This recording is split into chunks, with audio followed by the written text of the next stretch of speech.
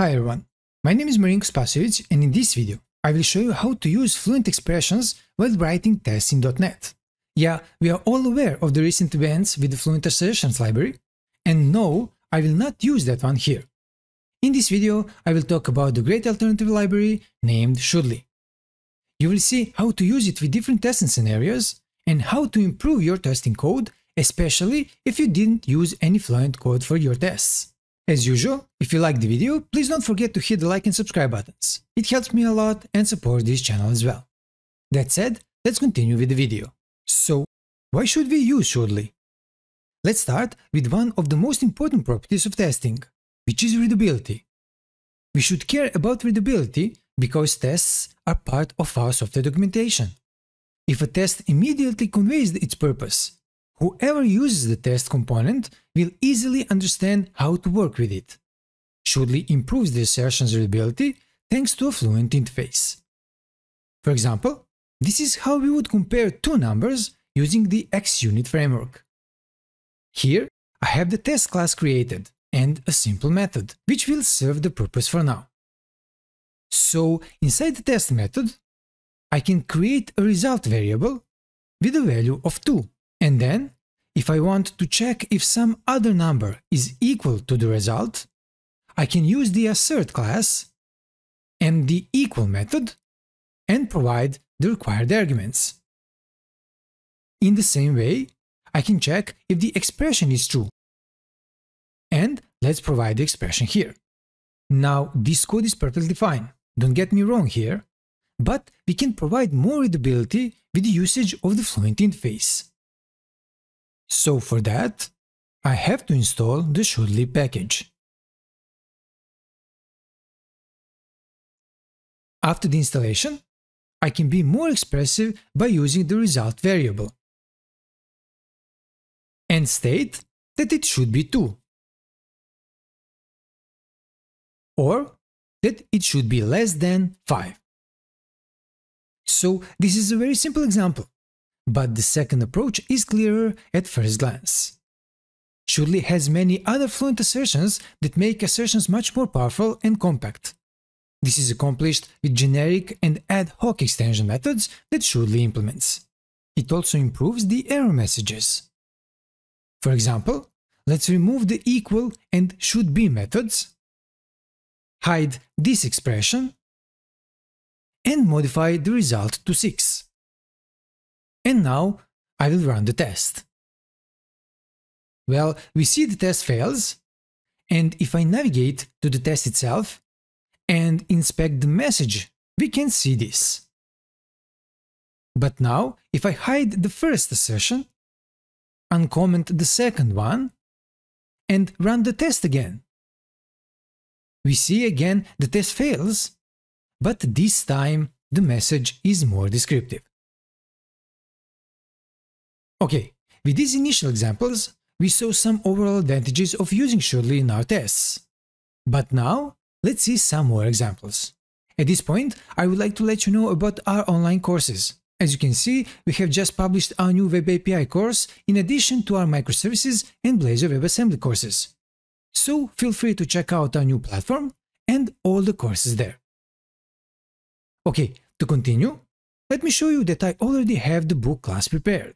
And here, you can see a few methods to extract a bag of words as a dictionary, to publish a new edition, add a new author, and add a chapter. Of course, these are all dummy examples, but they will serve the purpose of this video. So let's first test the new edition method, which only increases the edition by 1. In the testing class, I will remove the body of the testing method. Let's rename the method to adjust it according to the testing rules, and then add some code inside it. I will create a new book first and provide the title, some text, and a single author as arguments. Then, since we will test the edition number, inside the old edition variable, I will store the current book's edition. Next, I can execute the method from the book class to publish a new edition. And then I can verify that the new book edition should be increased by 1. This is pretty straightforward. On the other hand, using the XUnit way, the code would look like this. Now, let's just hide this one. Of course, I can't show all the showedly functionalities and methods in a single video, but they have rich documentation where you can find all the extension methods and their purpose. For example, for this int type, you can see there are a lot of Fluent methods we can use. You will find the documentation link in the description below. Okay, now in the book class, we have the addAuthor method, and we have 2 paths in that method, so we can test both. That said, let's create a new test method in the testing class. And then we can add the code inside it. So again, let me just create a new book. And since the code is the same, I will simply copy and paste this line. Then let's add a new author named author2.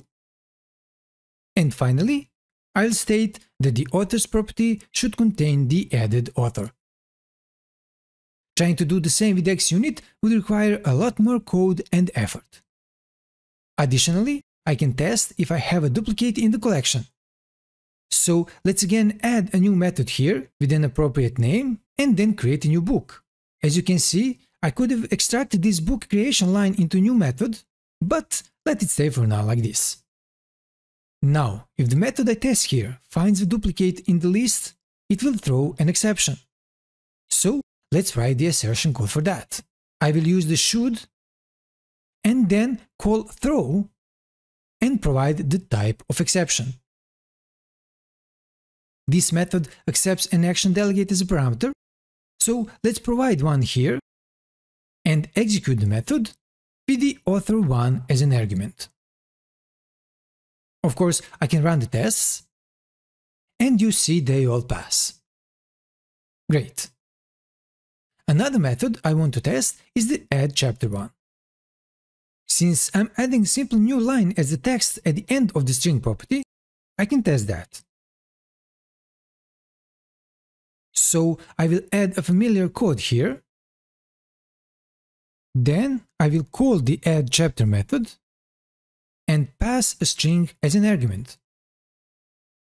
And then I can use the book and the text property, which is of type string, and then use one of many extension methods I have at my disposal. You can see a lot of should methods, and for this one I will use the should and with method and provide the same argument.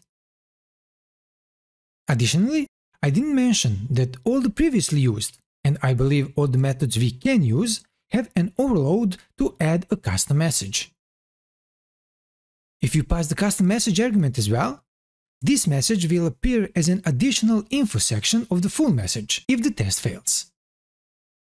Okay, I have one last method in the book class. The BOV, or bag of words, consists of a dictionary where the keys are the words of a text and the values are the repeat occurrences of the same word. So let's go to the test class and add a new method. I do the same thing again, of course with a different method name, and then create a bag of words variable and execute the getBagOfWords method. Then I can use my dictionary and call the shouldContainKey and value method and provide the key and the value. I can repeat the same code here, just the word will be word2 and the value is 1. So you can see how dictionaries can be tested, but I can improve this test even further with soft assertions. Soft assertions are different from hard assertions. They are often used because they do not immediately throw an exception when an assertion fails. Instead, they wait until all the assertions results are available, then they show us the exceptions, if any. For example, if in this method the assertions were changed like this, the test would throw an exception after the first assertion because these are hard assertions. The problem is that we don't see the result on the second assertion, which might still fail even after we fix the first one. In general, when we have multiple assertions in tests, we should convert them to soft assertions. So, let's cut these two BOV assertion lines and then remove the BOV variable and call the should satisfy all conditions method. Then, as an argument, I can paste the previous two lines, add the BOV variable for each line, fix this at the end, and add the number 2 here. Now, both assertions will fail, and the error message will summarize both messages for us. Excellent. Of course, if you check the documentation, you will see a lot more types extended, and even dynamic types can be tested with the dynamic should class, and of course the set of methods we can use. Lastly, let me show you how to assert that our code runs within a certain period. So again, I will add a new method here and generate a new book, but then I will use the should complete in method and provide an action delegate here, where I will call the method I want to test, in this case the getBagOfWords method, and then pass the value for the timeout parameter, in this case a value of 5 seconds. Of course, the getBagOfWords method will finish a lot faster than this, but if for some reason it takes longer, the test will fail. Great. Well, as you've seen, Surely can certainly improve the readability of our tests and the error messages we receive. It can do even more than what we've seen, and the documentation shows several examples of all the methods available. With that in mind, if you liked the video and found it useful, please don't forget to hit the like and subscribe buttons and the bell button to receive notifications of my future videos. Thank you for watching and stay tuned for new ones to come. Until then, all the best.